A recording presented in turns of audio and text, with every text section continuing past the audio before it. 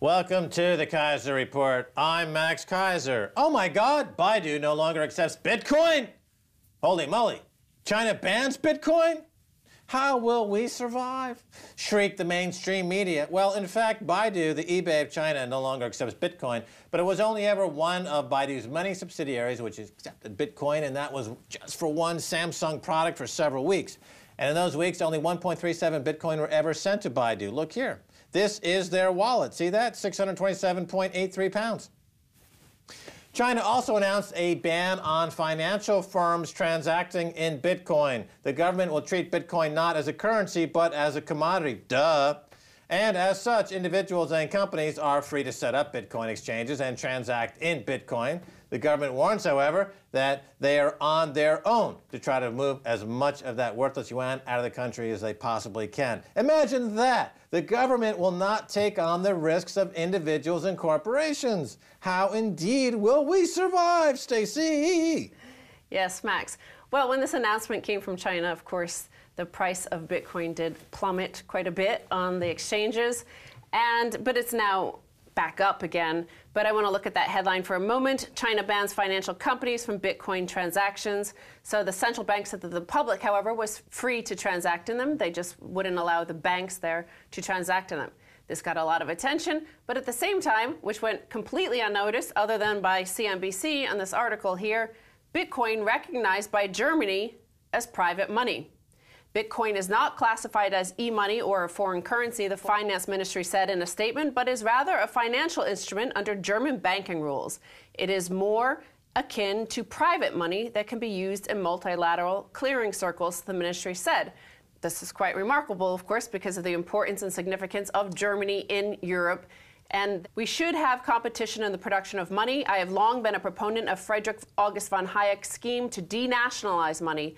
Bitcoins are a first step in this direction, said Frank Schaffler, a member of the German Parliament's Finance Committee who has pushed for legal classification of Bitcoins. Bitcoin as a commodity, yes, that's true. That's what we've been saying all along. It's a precious number, just like gold is a precious metal. And you have monetary metals, like gold, that are used as money and have over thousands of years. As we enter the next period of our life here on planet Earth, humans will switch from the monetary metal of gold to the monetary numeralization of Bitcoin, which is a precious number. There are 21 million of these precious numbers to be mined in total, and they are the monetary numeracy that will carry us into the 21st century. So China is correct, and the Chinese people are correct. If they ever want to preserve their wealth, they have gold, silver, and Bitcoin to do so. Now, back to this story about Germany accepting it as private money. So CNBC went on to interview Kathleen Brooks, a research director at Forex.com, and she told CNBC, "I think it is interesting that Germany has gone ahead and given legal status to the Bitcoin as it could become an alternative to the euro if the single currency ever ceased to exist. If the euro does go belly up, the German authorities could potentially still collect tax if everyone started using Bitcoin. That's a good example of German forward thinking." Well, the Germans appreciate the engineering behind Bitcoin. The Germans appreciate that the IMF is bankrupt and that if the euro were ever to encounter some existential crisis, the IMF is not going to bail out the euro, but Bitcoin could potentially bail out the euro. And they talk about Bitcoin being able to extinguish debt. This is generally the terms used by the Austrian School of Economics that talk about gold as the only debt extinguisher that is worthy of the name. And now we have Bitcoin. So the only thing we don't have is the majority of the Austrian economic school adopting or accepting Bitcoin for what it is. But they will fall like dominoes one by one. They'll all come over to this side of the debate. Now, Citigroup also this past week, while the world's media was paying attention to the China story, Citigroup also said that reserve managers may be starting to look at Bitcoin as well, and that it would be better actually than the SDR, for example, Jim Rickards' theory that will fold over all of global debts into an SDR. Well, this could be better, he said, because it's no individual currency. It's just of the representative nation states. It's a separate currency on its own, like the SDR was originally designed to be a trade currency. Well, he said The Citigroup analyst said that it wouldn't be something that reserve managers would move into first, but their incentive is not to be the last. And if they start looking at Bitcoin, then it would be put the U.S. dollar in jeopardy.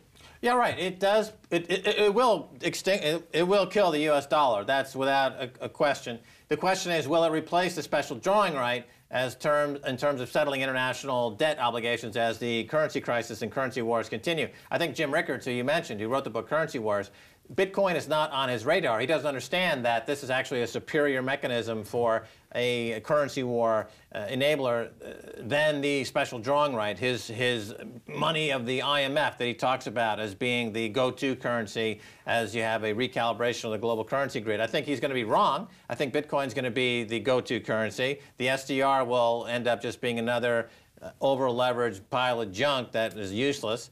But, you know, I think Jim Rickards will also come over to this way of thinking eventually. Well, I think the interesting thing here is not to look at the price. It could be $100, it could be $50, it could be $1,000, it could be $5,000. The interesting thing is the debate and the discussion happening. And this is only less than 4 years after it was created, less than 4 years after Satoshi Nakamoto spread this idea out into the world, and it's up at the level of Federal Reserve Bank, of the People's Bank of China. These are discussions happening at that level across a banking analyst now, looking at ways that this could be used, what it actually means, what Bitcoin actually means. And I'm going to take us to this next headline here. This is quite simply the biggest endorsement that Bitcoin has ever received. This is according to Business Insider, who are very much against Bitcoin previously, and now they're big cheerleaders for it. David Wu, FX and rate strategist at Bank of America Merrill Lynch, said, "We believe Bitcoin can become a major means of payment for e-commerce and may emerge as a serious competitor to traditional money transfer providers.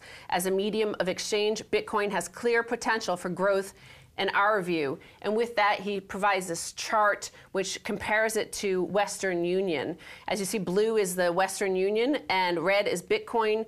And if you notice, Western Union's income was down 20% in the third quarter this year when they had to reduce their rate, their transfer fees. Yeah, well, David Wu at Merrill Lynch, Bank of America, clearly copying my work. I mean, he's almost quoting me verbatim.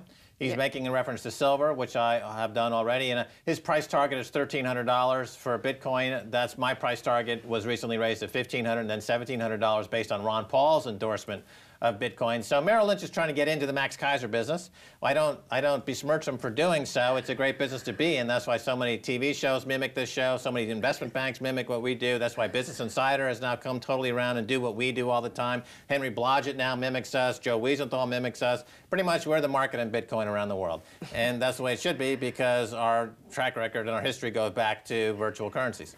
Okay, well, we were the first talking about it for 2 years, but let's look at exactly what he says, what the quote is from David Wu regarding what the valuation of Bitcoin and why he thinks it should be worth $1,300 and why it could be worth more in the future. And this is where he references something that you've brought up here on the Keiser Report quite a while ago.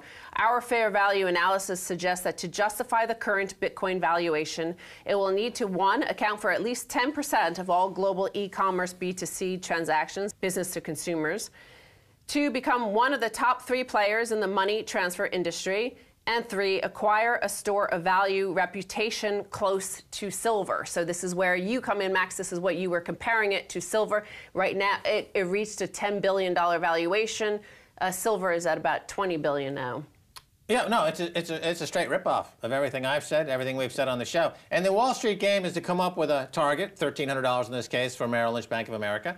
They then will raise that target, and according to they want to become the X, as it's called on Wall Street, when the top analyst on the street, according to the institutional investor or some other, reputable or irreputable, analysis, will look at 1 or 2 firms that are the price maker, market maker. Merrill Lynch wants to be the biggest player in this. I don't blame them. Of course. Okay, well, you also brought up Ron Paul, so let's talk about what Ron Paul said. Everybody knows that Ron Paul said, Bitcoin could destroy the dollar.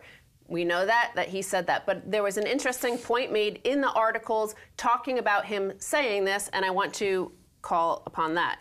Even economists who embrace the power of central banks, like University of Michigan professor Miles Kimball, recognize the currency's potential. Bitcoin really shows governments are behind the curve, Kimball said. It demonstrates there's a demand for an electronic equivalent of cash. So here we are in this new era where the people wanted something. It was not provided by the too big to fail banks who were merged and connected and wrapped around government. They protect each other's monopoly. The banks protect the government's monopoly. The government protects the bank's monopoly. They were not willing to provide the services that the consumer demanded, the people demanded in a globalized world.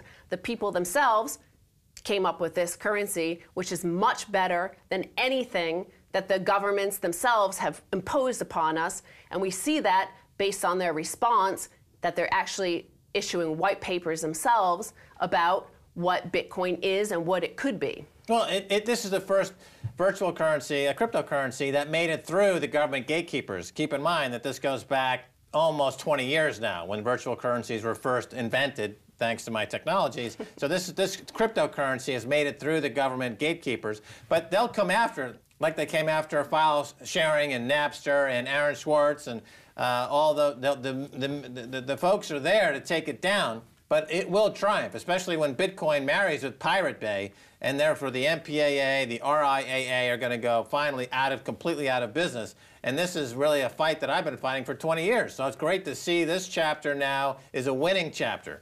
Well, you know, many people argue against Bitcoin, saying, well, you have to pay your taxes. We did see a police chief in Kentucky recently start accepting his payment in Bitcoin, but first the town is paying his federal and state and local taxes and then paying him in Bitcoin the rest that he then doesn't owe US dollar taxes in. But finally, I want to look at this final bit about this, the future of what these digital currencies and cryptocurrencies hold for us. Bitcoin is hardly the first attempt at a digital currency that operates outside of state boundaries. eBay's PayPal plans to launch a digital interplanetary payment system. There's also growing support for a concept called seasteading, floating cities on international waters where business and innovation aren't held back by laws. Yeah, seasteading is a national application for Bitcoin to create your own sovereignty. And yeah, pay tax to your seastead. Taxes are okay, and pay whatever you think makes sense. But any current government tax demands are ludicrous because they support a military that's out of control and does nothing good for anybody. Okay, well, we're out of time to go. Okay, well, I have to go get some of those intergalactic currency units because I'm heading to Andromeda Galaxy later. Makes sense. Stay tuned for the second half, a whole lot more.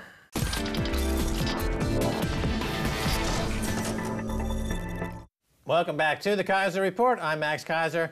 Time now to turn to Dr. Christos Vlachos, CFO of the University of Nicosia in Cyprus. Christos, welcome to the Keiser Report. Thank you very much. It's an honor to be on the show.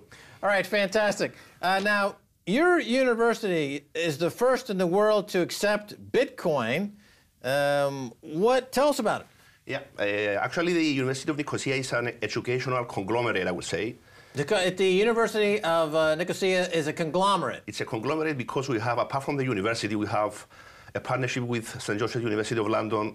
We have a medical school in Nicosia. We have colleges throughout all cities of Cyprus. How many students? 8,500 students. And okay. We have many campuses all over Europe and 2,000 students in online programs from all over the world. And you're the CFO, yeah. Chief Financial Officer, yeah. And you recognize an opportunity in Bitcoin. Is this part of what happened when there was a bail-in? Going back to earlier this year, remember, there was a huge bail-in, there was a confiscation of people's bank accounts. Is this what the bell rang and suddenly Bitcoin became something to do? Actually, it has nothing to do with the bailout and the crisis. We have been receiving requests from all over the world, from students in Africa, Asia, even America, who attend the university courses from their own countries, and especially from students from underbanked regions of the world who wanted to pay us in Bitcoin in the last couple of months. So we examined this issue, we studied it, and we came up with the conclusion that paying through Bitcoins is an excellent payment method for the students, cheaper, quicker, safer, and we decided to adopt it because it has tremendous advantages over the current, the existing payment through fiat currencies. Okay, and you also offer degrees in cryptocurrencies, correct? Actually, it's a Master's of Science in Digital Currencies, how the digital currencies will affect businesses, regulators, bankers, accountants, lawyers, merchants, consumers. It's not actually a course in cryptography. It's a course about the public at large and the businesses at large. How will this Internet of money affect our everyday life? This is what we want to study in this master's program. Okay, now one of the questions people have about using Bitcoin in a practical sense is the large volatility. Mm-hmm. You see price movements from in hundreds of dollars in a day. As a CFO, a chief financial officer of a major university, what are your thoughts there? Is that a problem, or how do you address that? Yeah. Actually, Bitcoin, as all other currencies, can be used either as a means of exchange or as a store of value, as an investment. As a university, we will be using Bitcoin as a form of exchange. It's an excellent form of exchange. As far as a store of value of investment is concerned, we will not be undertaking any risks. That is, we will be accepting Bitcoin as a form of payment, converting them to euros effectively. For example, if a student from Kenya wants to pay 1,000 euros, and at the point of payment, the rate is 200 euros to a Bitcoin, he will send us over 5 Bitcoins, and immediately we'll convert it to 1,000. If the rate is 500, he will send over 2 Bitcoins, and immediately we'll convert it to 1,000 euros. Right. So your university might use a service like BitPay, for example, and they can convert any currency using the Bitcoin as a transfer mechanism and then into the local currency, really in the same transaction. You're taking no currency risk whatsoever. No. And an interesting point now, if you have students coming from Kenya and countries where the capita per resident is very, very low, if they're using Bitcoin, which is a much cheaper way to send money and use money, does it make a difference in terms of now suddenly there are more people who can get an education because of the cost effectiveness of a Bitcoin? In other words, is it having an effect on the number of people now who can actually seek an education due to the cost savings from a Bitcoin? Yeah, actually, we are launching a special scholarship program for students in poor countries. It's called UNICAF, University of Nicosia Fund, that we will be offering special scholarships to students from poor countries, and also giving them the opportunity to pay through Bitcoin, which will make their studies even more cheaper, more attractive. Right. So here's another use of Bitcoin, which, as far as I know, has never been discussed. It's lowering the barrier to entry for higher education for millions of people due to its cost efficiencies. And this, of course, will then mean a lot more educational opportunities all over the world. And as your university in Cyprus, I take it, would be the first to do this anywhere in the world, but the more would follow, I would think. Yes, actually, I believe that behind all this worldwide media attention is the fact that you have pointed out, Max, that it's an initiative that will make education more attractive to poor students all over the world. I believe it's one of the most attractive advantages of Bitcoin. All right, now let's talk about Cyprus, because Bitcoin was trending higher over a number of years, and people were looking at this thing as a curiosity more than anything else. And then suddenly there was a huge crisis in Cyprus. The price spiked from 40 to 260. And people realize that, wait, this is really a way for folks that are being abused by the banking system to preserve their wealth, to escape the abuse of the banking system. You were in Cyprus at the time. What was the feeling on the street? Was it really, because from the outside, we have the impression that it was spread like wildfire. Suddenly Bitcoin emerged and it was talked about immensely. Is that true, or what was really going on? Yeah. Actually, at that time, back in March and April of this year, when we had the bail-in, people in the streets didn't really know about Bitcoin. Actually, everything that was happening around Bitcoin at that time was mainly from Bitcoiners in the community outside Cyprus. Only a few people knew about Bitcoin, and I believe that the price increase and then the crash in the price of Bitcoin went unnoticed in Cyprus, I would say. Okay, so more activity really outside of Cyprus than inside Cyprus itself. Yeah. But nevertheless, it did kickstart a tremendous move from the double digits to the triple digits and now the quadruple digits. When you said earlier that it's both a means of payment and also store of value, let's talk about the store of value for a second, because some are estimating that you could look at a Bitcoin as you would a precious stone, like a diamond, and it could be worth $1 million per Bitcoin. Even Hugh Hendry, who's a respected hedge fund manager here in London, recently has said that Bitcoin could be worth $1 million per Bitcoin.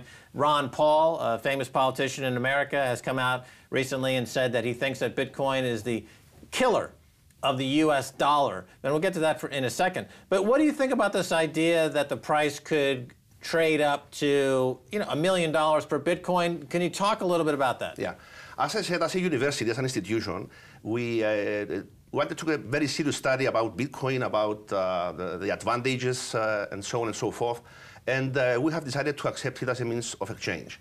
We are not taking any position as a university about the potential of Bitcoin as a store of value. I have, of course, my own personal opinion about that, but... and what is your personal opinion about that?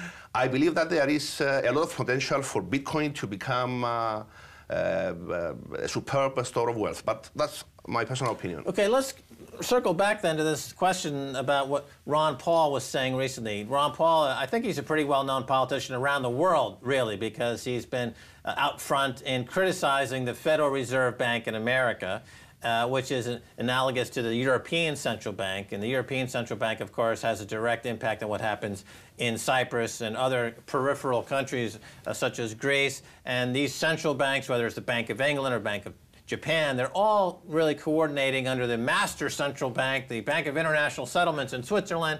And Ron Paul has been critical of this entire central bank centralized monetary authority that seems to favor one element in society, that is those who have access to money at 0% interest rates for speculation, while penalizing workers and savers. But the linchpin of this entire global central bank system is the U.S. dollar as reserve currency. As a CFO of a major university, your thoughts on, can the U.S. dollar continue this role as world reserve currency? Is it good or is it bad? And can Bitcoin challenge that role? I believe there is a lot of logic in what you have outlined right now. I believe that the dollar will continue to play the role that it's playing currently, but it will have to face, and it will face a lot of challenge from Bitcoin. I can assure you that.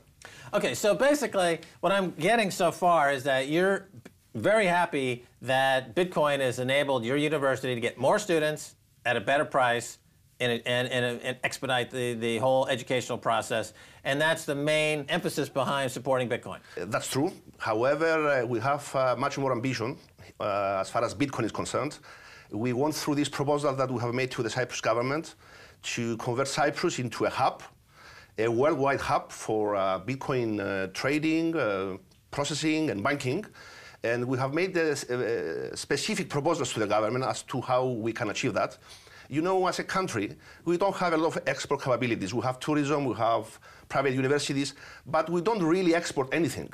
However, we have once in a lifetime opportunity now with Bitcoin to convert the Cypriot economy into a hub for worldwide trading, payment systems, banking, based on Bitcoin.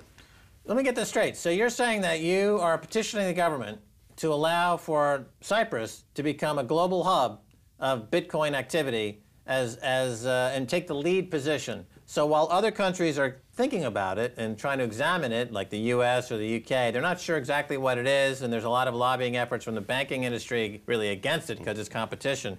Cyprus is now, you're lobbying the government, take a position. This is a once-in-a-lifetime opportunity. We want to be a world leader, and we want the business. We're open for business for Bitcoin. Is that the message, Cyprus? That's it. We want to make Cyprus the center of the world as far as Bitcoin trading, processing, and banking is concerned. We have about a minute left. Can you describe some of those initiatives? Yeah, for example, the government can make a public statement that Bitcoin businesses are very welcome in Cyprus. We can have Bitcoin being traded in the official Cyprus Stock Exchange. It will be the first official. The Bitcoin will be traded on the Cyprus Stock Exchange. This is one of our proposals. That's a proposal. Yeah. Imagine now having an authorized stock exchange under the auspices of the government, having Bitcoin trading. It will attract trading from all over the world. We will have related businesses and services being developed. We will create thousands of new jobs. the opportunity is great. So like Singapore is the Asian hub for banking, and London is certainly a hub in Europe for banking. Cyprus could be a Bitcoin hub for the globe in Bitcoin trading and related services. That's your hope, that's your thought. Yeah. The government so far, we have about 20 seconds. The government so far, what has been their response? The Minister of Finance has been asked about this from worldwide channels in the last couple of days, and he said that they are very positive and they will study this very carefully in the next coming days. All right, fantastic. Well, we wish you luck. I think one country will be the big winner. It could be Cyprus. It could be. We want it to be, and we will make every effort. Well, thanks so much for being on the Keiser Report. Thank you very much. And that's going to do it for this edition of the Keiser Report with me, Max Keiser, and Stacy Herbert. I'd like to thank our guest, Dr. Christos Vlachos of the University of Nicosia in Cyprus. If you'd like to get in touch, tweet us at Keiser Report. Until next time, bye, y'all.